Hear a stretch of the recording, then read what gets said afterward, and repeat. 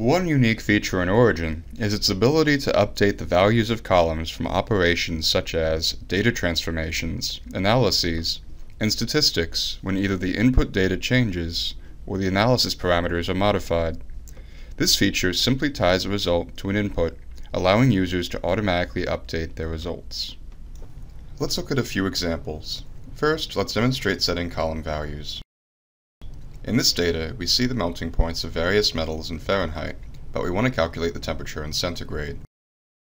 To do this, one can simply type the equation in the corresponding column's function cell.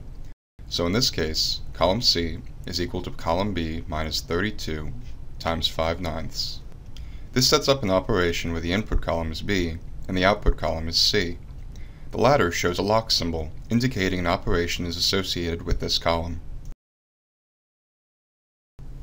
Because of this, you'll notice that as I change the input column, the output column automatically updates.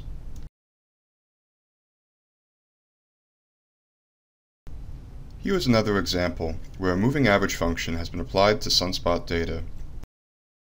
Let's click on the lock symbol, which represents the operation, and choose Change Parameters. In this example, you can see that Origin has been set up to pick up the values in the adjacent columns and use these for the backward and forward values of the moving average.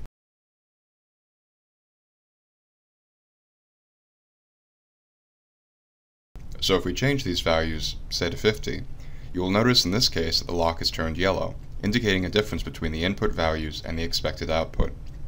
This means that our column has been set to manually recalculate functions. Now let's switch this to auto, and see that our results update every time one of our inputs is modified.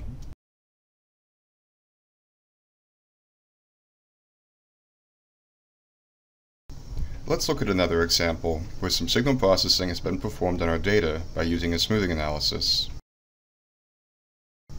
Let's click on the lock icon and change parameters. As you can see from the dialog, an adjacent averaging was applied, which doesn't seem to do a very good job with our data. Let's change this to another method, percentile filter. And if we select the preview tick box, we can see our result, which looks considerably better than our previous smoothing function. Let's click OK.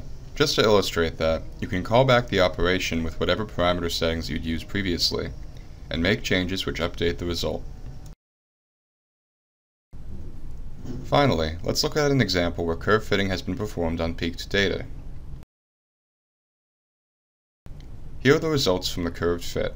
If we click on the lock and select Change Parameters, we'll open the Nonlinear Fit dialog in this case, where a Gaussian fit has been performed and the resulting data of the curve has been embedded as a floating graph in the book itself.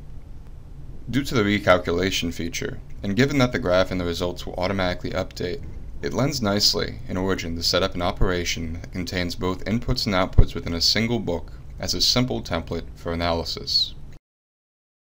For example, if we drag and drop some different data, our values update, and in turn our graph and analysis updates.